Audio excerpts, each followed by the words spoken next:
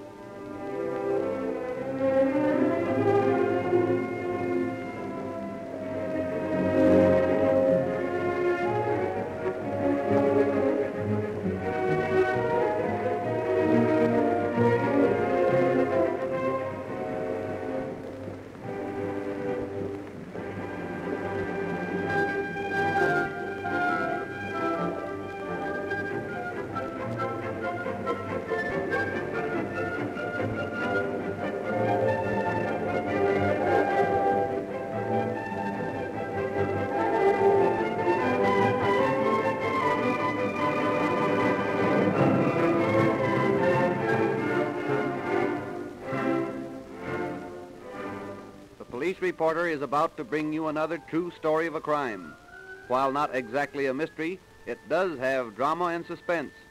However, I'll let him tell it himself.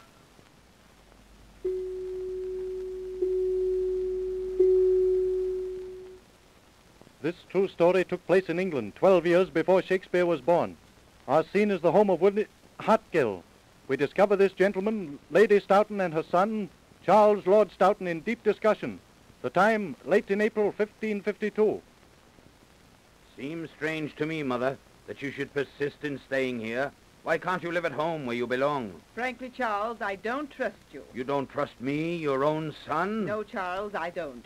So I shall continue staying here with Mr. Hartgill. I don't understand you, Mother. What your mother is trying to tell you, Lord Stoughton, is that she feels her life would not be secure in her own home. Are you insinuating that I would murder my own mother? She is all that stands between you and the estates your father left. Even that isn't sufficient reason for these hints. You realize, of course, that you can lose the estates you now control? Only if you marry again. Then Westminster would fall into the hands of your second husband. And I know you'd stop at nothing to prevent that. It's about these rumors that I came here today. These rumors of your remarriage. Well? I wish to know if there's any truth in them. And if I were to tell you there is? Then, as your eldest son, I feel that some provision should be made for me. What sort of provision, your lordship? My affairs don't concern you, Hartgill. I am still agent for the estates, Lord Stoughton, and as manager for your mother, Mr. Hartgill is right. I will make no arrangements without his consent and approval. Now tell me, what is it you want? All I ask is that you sign a bond turning certain monies over to me, should you marry again. Why ask me to do this, Charles? Haven't I given up my home to you? Don't you collect most of the rents from the estate? What more do you ask? I ask for reasonable assurance that these things will continue. I must have them on paper to protect myself. And should I sign such a paper, will you promise to leave me here and in peace? Will you promise that your retainers will cease their constant pillaging of Mr. Hartgill's lands and tenants? My tenants have never pillaged Mr. Hartgill's lands or tenants. Don't lie, Charles. It's known all over Somerset. I have, however, given my retainers orders to collect rents which are rightfully mine, if that's what you mean. That isn't true, your lordship. Your men have been taking money and produce from my tenants. Your tenants? Beggars living on property that's rightfully mine. That still remains for you to prove, your lordship. You refuse to admit that you stole this property from my father, don't you, Hartgill? Charles, how can you say that? I say it because it's true. I'll never admit these lands belong to Hartgill, and I'll fight him for them till the day of my death. Then, Charles, I must refuse to sign any bond in your favor. You take this low-born upstart's part against your own son? Right is right, Charles. I could not do otherwise. Your mother is within her legal bounds, and I'm sure the courts will uphold her in her decision. The courts? Refuge of thieves and schemers like you, Hartgill. I'll have what's mine if I have to take it. I promise you resistance from now on, your lordship. I shall answer force with force. Is this a declaration of war? It's a declaration that I shall use whatever means are necessary to prevent you from taking what is mine.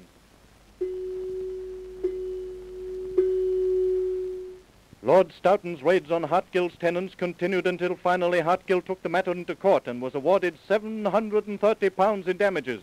The day has come for Stoughton to pay, so he and his retainers are drawn up in front of Hartgill's house. Ilmington. Yes, my lord? Norton. Oh, sir. Ferrers. Yes, sir. Remember the signal. When I say the words true men, you are to lead the attack on Hartgill and his followers. Can you remember that? Yes, your lordship. True men. Correct. Our object is to take Hartgill prisoner and carry him back to Westminster Hall. Yes, your lordship. Wyatt, Hartgill's coming. Yes. Go back to your men. Yes, my lord. Yes, sir. Lord Stoughton, Mr. Hartgill, you've kept your appointment. I've come to pay the damages the court has awarded you. When we agreed to this meeting, your lordship, our agreement was that you should come unarmed and without your followers. My followers are here to see I get fair play. Haven't you always received fair play from me, your lordship? That is a matter of opinion, Hartgill. To me, this whole affair is an injustice. Why must we be continually bickering? We're neighbors, and we should be friends. Right you are, Hartgill, and I'm here to make the first move in that direction. I've come to pay you the £730 which the court has ordered. You may come into my house and give it me there. That I can't do, Hartgill. I've sworn never to go under your roof again. If you want your money, come and get it. I see many enemies of mine about, your lordship, and I'm very much afraid to come any nearer. Norton! Yes, sir. Ferrers! Yes. Gilmington! Yes, my lord. Have the men retire 10 paces. Yes, sir. Step backward 10 paces, men. Back in there, Going back in there. Now are you satisfied, Hartgill? Now do you believe in the honesty of my intentions? I shall come closer, your lordship. Good. You and yours are true men, Hartgill. It's a signal! Get Hartgill! You betrayed your trust. You've broken your word. I give no promises to scoundrels. Tie him up, you fools. Take your hands off me, you rebel. Find Take him. your hands Tie him off up. me. I have friends. You'll regret this, Stoughton. Lord Stoughton to you, you upstart. Oh, you'd not strike me if I weren't bound. Off to Westminster Hall with him. I'll teach him to oppose his betters. Hartgill, you'll get a lesson in manners you'll never forget.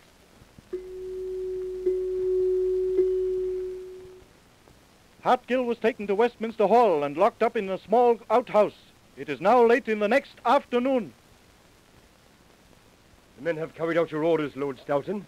And Hartgill has been thoroughly thrashed. Yes, your lordship. Within an inch of his life. I shall go out and see for myself.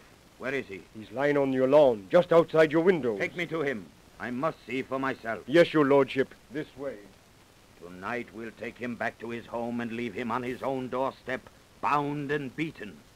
Here he is, your lordship. Well, Hartgill, do you think you've learned your lesson? Are you still strong for opposing your betters? What's wrong with him? He's probably fainted, sir. Well, bring the beggar, too. I want to talk to him. He doesn't seem to respond, sir. Perhaps a good kick will bring him around. What's wrong with him? I don't know, your lordship. Why, the man's dead. Oh, your lordship. Now what's to be done? This is murder, Norton, and we're all in it. In it up to our necks. We didn't intend to kill him, your lordship. It's probably better so. What did you do to him? I did as you ordered, sir. Tied him up and had the men thrash him with staves. Well, he's dead. There's nothing we can do to bring him back to life. What can we do now, your lordship? There's only one thing we can do. Bury him. But where, your lordship? Throw him in the pit that was left when we filled in the moat. You're going to bury him in unsanctified ground? No, you fool. I'm going to make a nice grave for him in the churchyard and put a stone over his head with this inscription. Here lies William Hartgill, murdered by Charles Lord Stoughton and his followers. Oh, but your lordship, they'll hang us. Not if they can't find him. So take hold of his shoulders and I'll take his feet and we'll throw him in the pit. Yes, your lordship. Well, hurry. Do you want the whole county to see us? He's a bit hard to manage, your lordship. You should have thought of that and made him walk to the pit. Oh. What was that? It was him, your lordship. You think he's coming too? I don't know, your lordship. It sounded as though that groan came from the tomb. Stop talking nonsense, Norton. Oh. There it is again, your lordship. Slit his throat and he'll soon stop it. I can't, your lordship. I can't. Give me the knife. You keep it well sharpened, Norton. Yes, your lordship. Turn him on his back. There now. He'll groan no more. Throw him in. Get some of your men to cover him with dirt, Norton. Your Lordship, your Lordship, your Lordship! What is it? There's a body of men coming up the highway headed by Sir Anthony Hungerford. The Sheriff of Somerset. Yes, your Lordship. Quick, Norton, get that body covered. Yes, your Lordship. Come help me, Pura. Hurry, before they get here.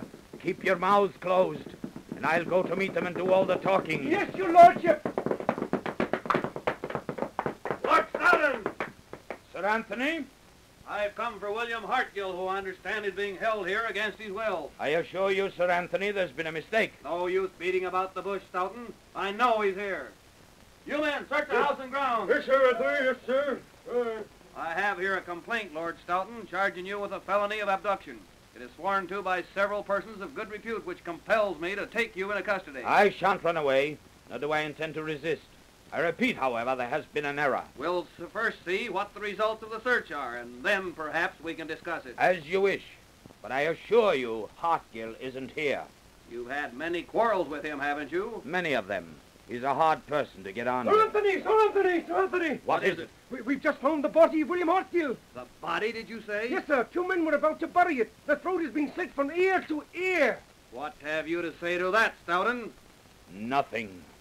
Charles, Lord Stoughton, in Her Majesty's name, I arrest you for the willful murder of William Hartgill.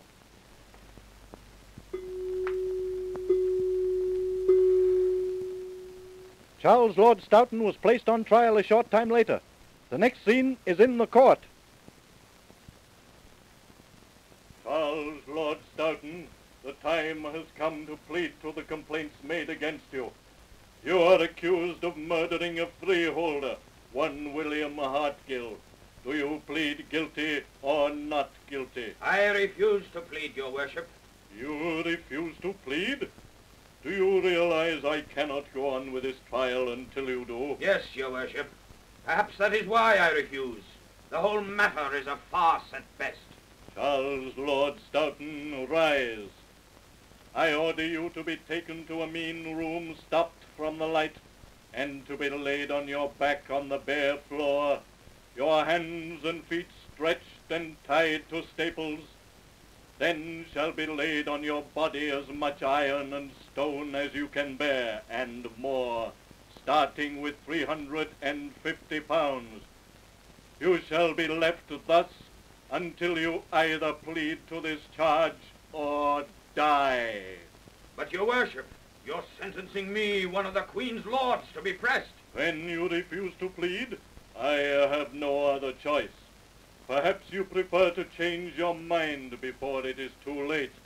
Very well. I plead. I plead guilty, acknowledging the felonies of abduction and murder. Then this is all there is left to be said. Charles Lord Stoughton, hear your sentence.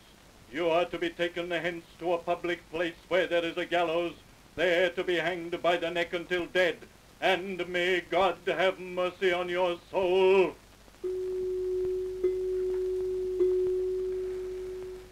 And Charles Lord Stoughton went to his death consoled by the fact he was being hanged with a silken rope. And so the police reporter comes to the end of another true story of a crime. This is a radio release production.